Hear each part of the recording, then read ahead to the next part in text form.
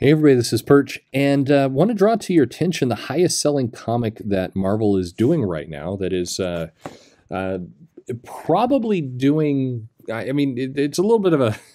It's harder to count because it's you'll understand the distribution's coming out a different way. But I think if you are able to kind of match up the numbers and do some conversions, then you're probably talking about a book that's doing around 350 to 400,000 copies a month. That's not how it's sold, but you'll understand in a moment. But it's a pretty impressive book, and I don't know why Marvel isn't talking about this more often. You'd think this would be something that they'd want to promote.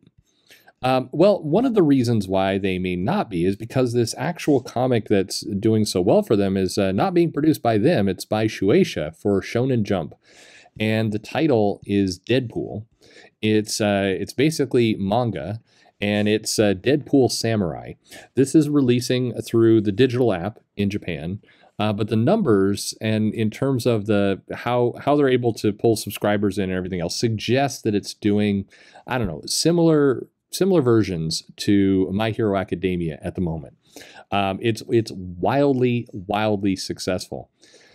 How did this happen? And wait a minute, what's going on? Another company is producing this. Yes, back in 2019, Shueisha did a bunch of kind of Marvel one-shots as a bit of a promotional kind of combined thing. It took a number of Japanese artists, and it basically, they took on a number of Marvel characters. And one of the more popular ones was Deadpool. Deadpool as a character has always done a little bit better in Japan. The movie did reasonably well. That helped. I think the style and the designs, there's less backstory you have to deal with. So Deadpool Samurai actually started back just at the end of last year, December 10th, and it's quickly ranking up as one of the most downloaded, one of the most popular items. Now, as I mentioned before, it's not apples to apples because it is coming out through their Jump app. Their Jump app is a subscription service, so you can't just immediately draw numbers. But if you back in, and if somebody really wants me to, and it depends on what the comments are, it's just a matter of sitting down and doing all the equations, and it's probably worth doing at some point anyway, once a few more issues are out.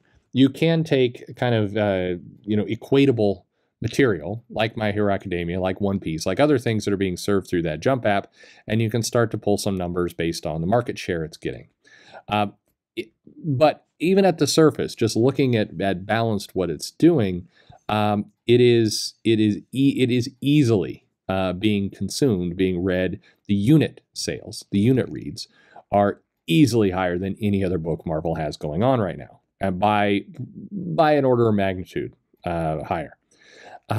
It is ridiculously popular, and it leads you to wonder. Well, I'll speculate here in a moment, but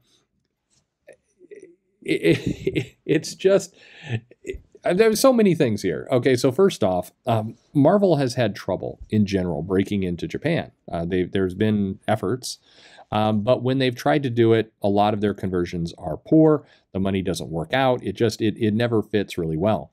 Shueisha is dominant in Japan, and of course with Jump and everything else that they have done.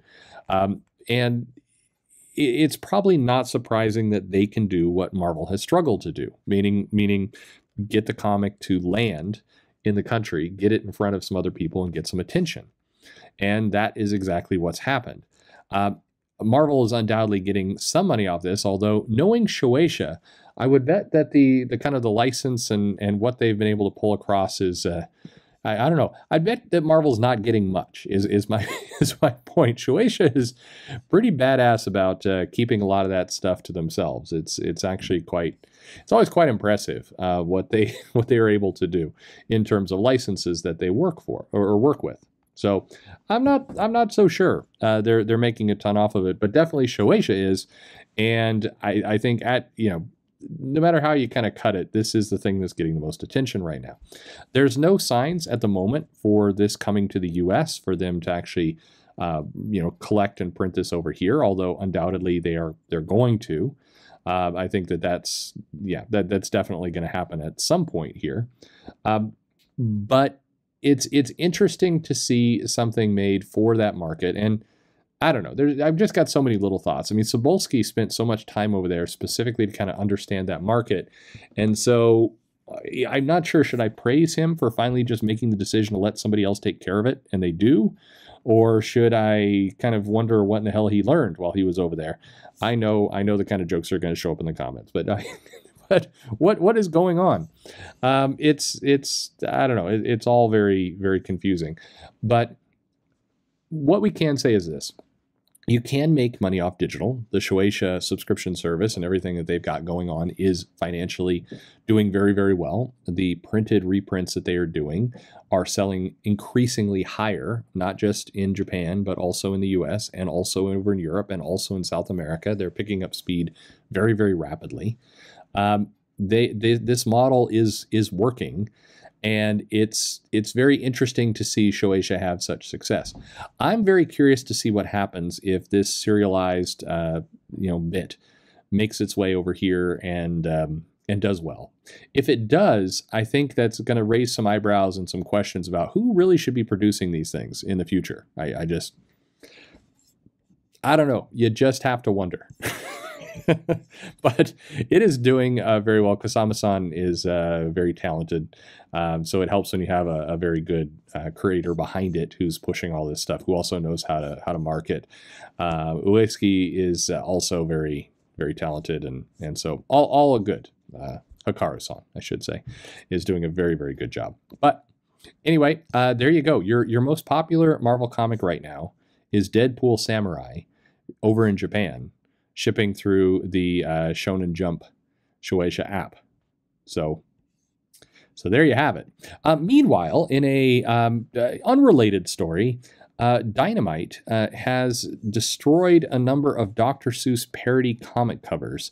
So they've got this book, Dynamite, which is basically it's their Dynamite character, shared universe going up against zombies. And they do some variant covers, which of course they do because it's Dynamite. And weirdly, Dynamite strayed away from variant covers showing butts or cosplayer butts, and instead decided to do a line in theory to support the Dr. Seuss's birthday. And so they did that, but in the covers, they feature things like Red Sonja being chased by Thing 1 and Thing 2, except Thing 1 and Thing 2 are drawn as zombies, and they're actually drawn kind of like, caricature black native zombies. So I'm not sure what the thinking was exactly there, but that comic came out. And then there's another with, some kind of Asian caricature people eating others, also sort of like Dr. Seuss. I'll be honest, I have no idea what is going on here. Those titles are being destroyed. So they're actually going to pulp those covers. So if you happen to get this variant cover of Dynamite, I think it's variant cover AE. Dynamite is the company that produces so many variant covers that they label them with letters of the alphabet, but they exceed 26 and have to start going AA, AB, AC for their variant covers. So in this case, we have a variant cover. I'm being facetious. I have no idea what letter the Dr. Seuss one, and frankly, if you're hearing about it for the first time now, you're not going to get it. So there you go. How are these two stories related? I don't know. Just on one hand, Japan is trying to figure out the best way to print and market the wildly successful U.S. property that they are shipping through their Shueisha app. And over in the U.S., we're pulping Dr. Seuss parody covers, which, yeah. There you go. It's the comic industry, everyone. There's a little something for everybody in there. What do you think about all this? Are you interested in reading the Deadpool manga? Would you like Shueisha to get more Marvel properties and just make more characters over there and do more? I'm sure they wouldn't mind, given the massive success they're getting off this one. Technically, the story is that this is most popular. This is probably the most popular Western produced comic right now is this Deadpool manga, which is kind of hurt your head to think about, right? Anyway, would you read it? Let me know in the comments below. Like and subscribe. You can follow me in the description of this video. I'm going to go take some aspirin. Thanks for listening.